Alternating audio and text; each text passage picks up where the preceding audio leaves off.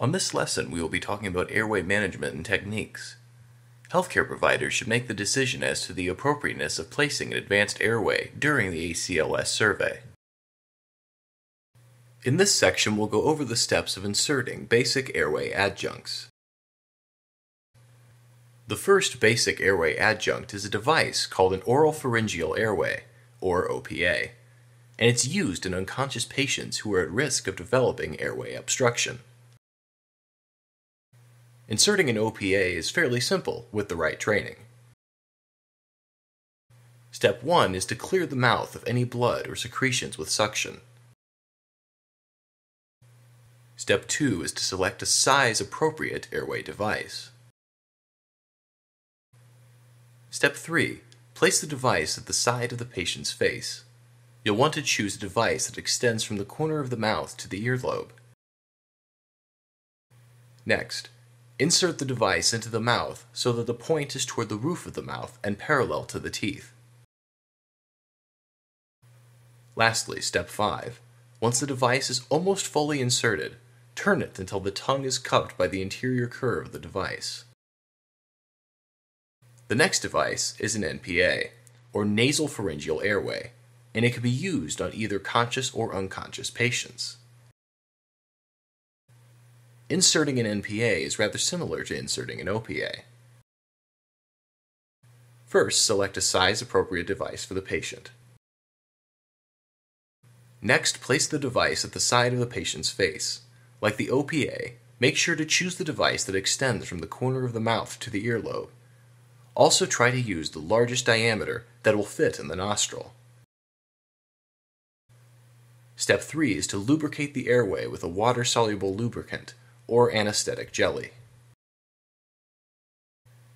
Step 4. Insert the device slowly, moving straight into the face, not towards the brain. Step 5. Ensure that the device is snug without being forced or stuck. If it feels stuck, remove it and try the other nostril or a smaller NPA. Suctioning is essential to maintaining an airway. Suction the airway immediately if there are secretions, blood, or vomit. Do not suction for more than 10 seconds. To avoid hypoxemia, follow suctioning attempts with a short period of 100% oxygen administration. Monitor the patient's heart rate, pulse oxygen saturation, and clinical appearance during suctioning. If a change in monitoring parameters is seen, interrupt suctioning and administer oxygen until the heart rate returns to normal and clinical condition improves, and assist in ventilation as warranted.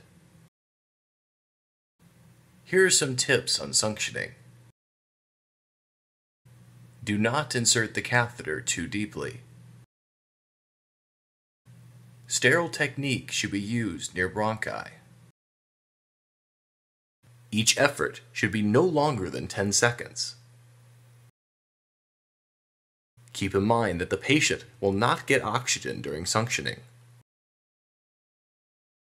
Monitor vital signs and stop if the patient experiences hypoxemia, new arrhythmia, or becomes cyanotic. Now we will cover the advanced airway adjuncts, which include the endotracheal tube, laryngeal mask airway, laryngeal tube, and esophageal-tracheal tubes. The ET is an advanced airway alternative. It is a specific type of tracheal tube that is inserted through the mouth or nose. It is the most difficult airway to place, however, the most secure airway available. Only experienced providers should perform endotracheal intubation. This technique requires the use of a laryngoscope.